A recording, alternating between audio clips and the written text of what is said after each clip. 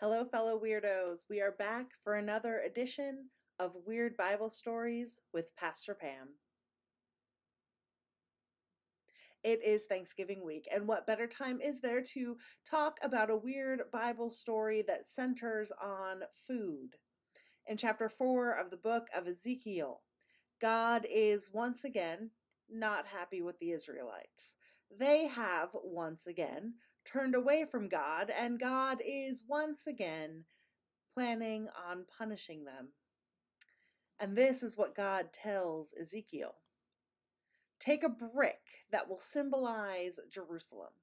Set it in front of you and build a miniature siege around it with siege works, a wall, a ramp, and camps of soldiers with battering rams. Then take an iron plate and put it between you and the city. Next, I want you to lie on your left side for 390 days, one day for each year of punishment that the people of Israel will face.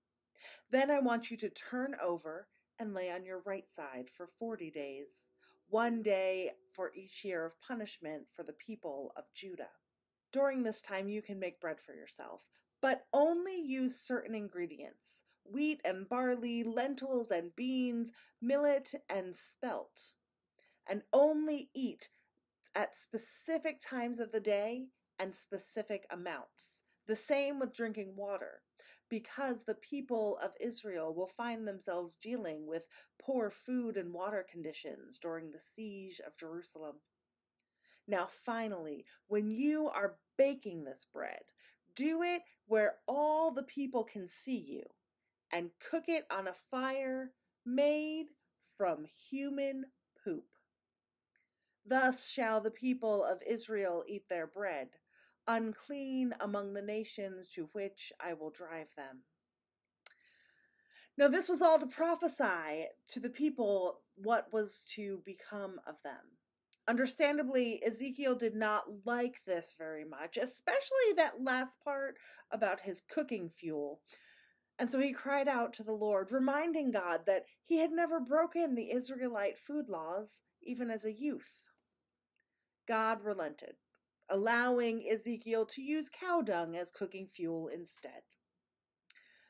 God was angry, very angry with the people of Israel.